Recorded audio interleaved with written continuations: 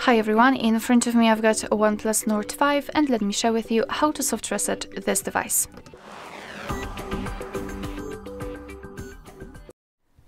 So soft reset, or actually, and the operation I'd like to show you is called force restart, will help you if for some reason your device stopped working properly and it does not respond to your touches.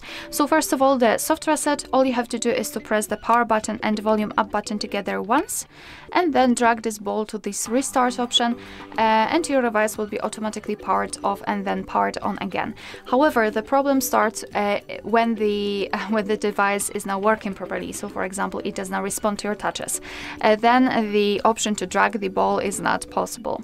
So all we have to do is to press the power button and the volume up button together and wait until we'll see the black screen and then the developer's logo to forcefully restart it. So let me try to do it.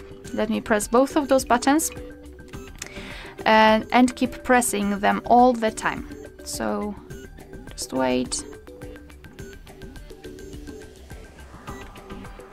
Alright, we've got a black screen, which is a really good sign.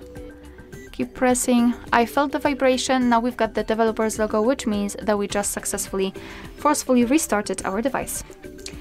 Alright, so that will be all. Thank you so much for watching. Please hit the subscribe button and leave the thumbs up.